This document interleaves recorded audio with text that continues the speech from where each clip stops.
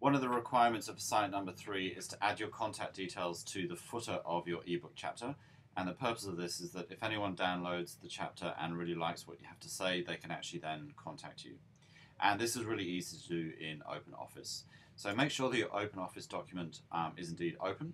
And then you go up to Insert.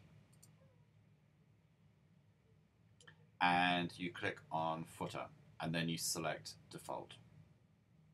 And this will add a little box down at the bottom here, which allows you to put in your details. Now, I do not want to see an ACU email address, and I don't want to see your contact telephone number, and I don't want to see a student number. Okay? For this, what I want to see is your name, and then a normal email address that you can be contacted at. I am actually going to put my ACU one in here for the purposes of this video tutorial. And once you put that in there, what you might actually want to do is then just format it a little bit. So I'm going to center mine, and I'm going to make it slightly smaller. Then what you can do is also add a new page to your document.